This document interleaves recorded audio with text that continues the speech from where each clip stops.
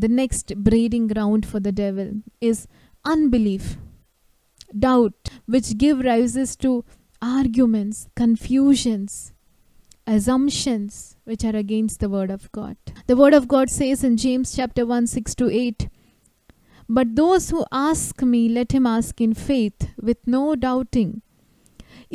For he who doubts is like a wave of the sea, driven and tossed by the wind. For let not that man suppose that he will receive anything from the Lord, because he is a double-minded man, unstable in all his ways." Hallelujah. Do you understand? The doubt in your heart makes you unstable. You become unstable. You become double-minded. So many times we have faith in our heart.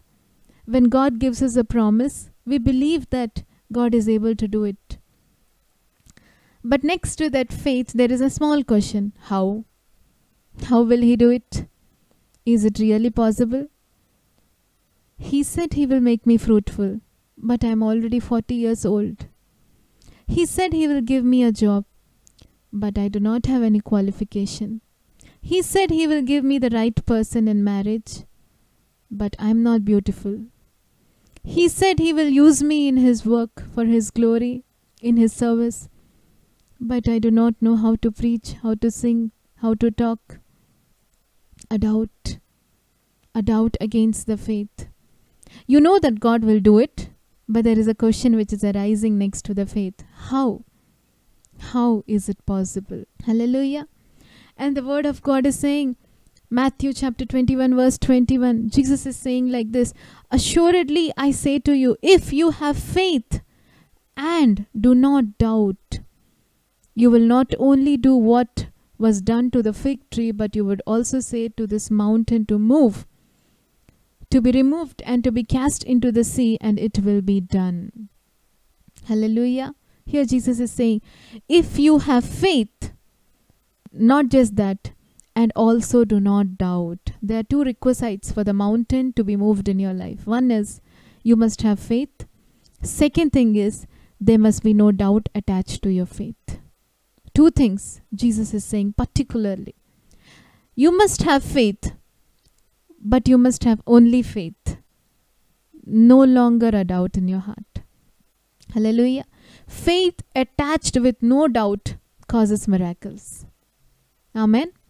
See here in Mark chapter 11 verse 23, the word of God goes on saying, "Assuredly I say to you, whoever says to this mountain, be removed and be cast into the sea, and does not doubt in his heart, but believes that those things he says will be done, he will have whatever he says." Amen. Amen. How beautiful is this? He says, whatever you are believing, believe it with all your heart and give no space to the doubt. Because you have 90% of faith and 10% of doubt, that also is dangerous. You have 99% of faith and you have 1% of doubt. That 1% of doubt is enough to become a breeding ground for the devil to deceive you. Hallelujah. Hallelujah. So here Jesus is saying very clearly, it's good to have faith, but it's not good to have doubt attached to your faith. Two things for you to see the glory of God in your life. Faith with unattached doubt. Hallelujah. Have faith, but make no room for the doubt. Faith with doubt is dangerous. You can have faith, but when you also have doubt in your heart, it becomes a breeding ground for the devil to launch his fiery darts inside you. And why does this doubt actually arise in us? You know, there are two main reasons why people tend to doubt. Firstly, it is because of the natural pattern of thinking which they carry. We are trained to think naturally, aren't we? Our education system, our families, our environment in which we are growing, the society to whom we are exposed, the people, the work culture, the things that we meant to we come in touch with in our day-to-day lives, the atmosphere in where we are naturally residing or growing in place which actually promotes the natural thinking in us. We think naturally, act naturally. We see naturally, we believe naturally. We move naturally, and we also have faith only in the natural things. This system has made us to believe only when we see. We believe only when we see. We believe only when we have it. We believe only if it is given it into our hands. Only if it is in our eyes, we believe it. Only if we see it materially, naturally, we believe that it is there. Hallelujah. But on contrary, the word of God says is, the children of God are the ones who do not walk by sight, but by faith. They are not moved by what they see, what they hear naturally, what they think naturally, what they assume naturally, but they move by what the word of God is telling to them. Hallelujah. That is why so many people who are addicted to thinking naturally, they walk naturally. They depend so much on the things of the world that they are not able to believe the promises of the Lord. That's why the doubt arises inside them. They say, how? The Jericho walls falling by the praises of the people is certainly how. The Red Sea parting is certainly a big how to the natural realm. It becomes a big question mark. People say, how is it possible? God is working against the nature, working against the law, working against the physics, the chemistry, which is designed in the nature. Hallelujah. The natural mind cannot understand the things of the spirit. We have to understand this. The natural mind will doubt. The natural mind will always carry a how in his heart, in her heart. They would always question the promises of God. They would always question the ways of God. They would always say, yes, spirituality is a part of life.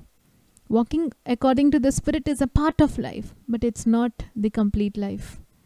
Spirituality is always a part of life for them. They say, we should make equal efforts in the natural realm also, so that the spiritual things will be fruitful in us. How true is it? If you walk by faith, you would rely on Spirit alone. Hallelujah.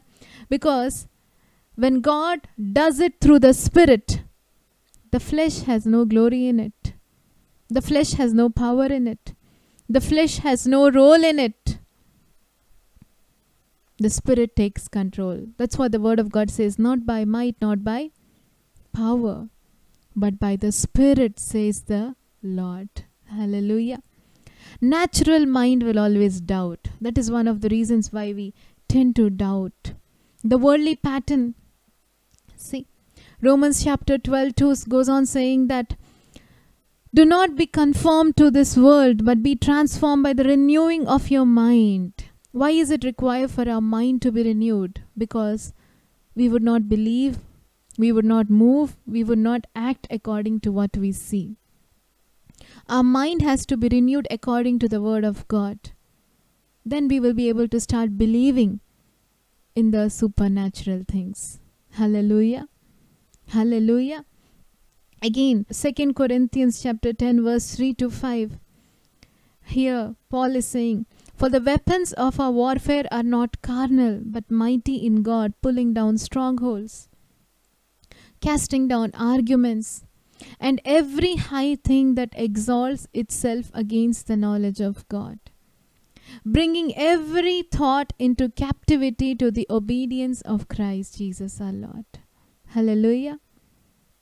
Hallelujah. If you are dealing with doubt, if you are dealing with unbelief, if you are dealing with lot of assumptions against the will of God, if you are dealing with too many things which are arguing against the word of God, then the Lord is speaking to you only one thing. Learn to bring all these thoughts as a captive to me. Hallelujah. These thoughts work against the word of God in your life.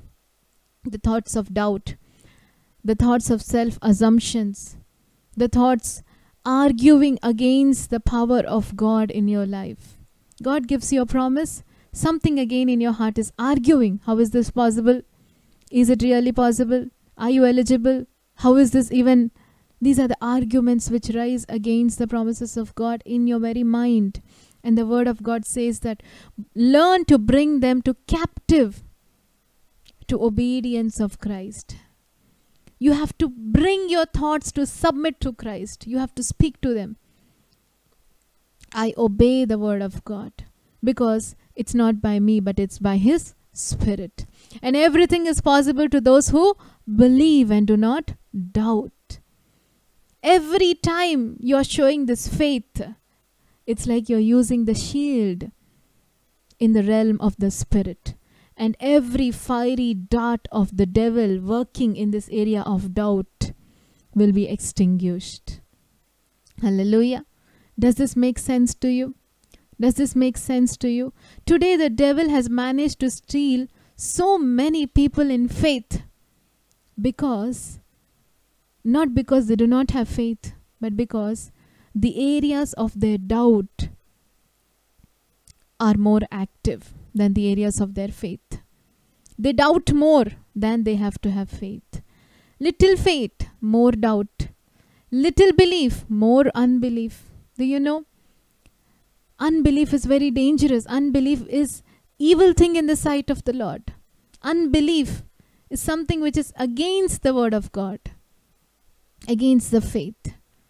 And the devil uses them as a breeding ground to work against your very own promises. Hallelujah. So today learn to bring every thought as a captive to Christ. Make your thoughts to obey the Lord. Face your thoughts with the word of God. Reject the thoughts of the devil with the word of God. Because if you overcome in the thought level, you save lot of time from the consequences of this sin. Those who overcome in the thought level will save themselves from lot of loss, both natural loss and spiritual loss. Hallelujah. You know, this is the second area where the devil uses most of his fiery darts to work. The area of doubt, unbelief.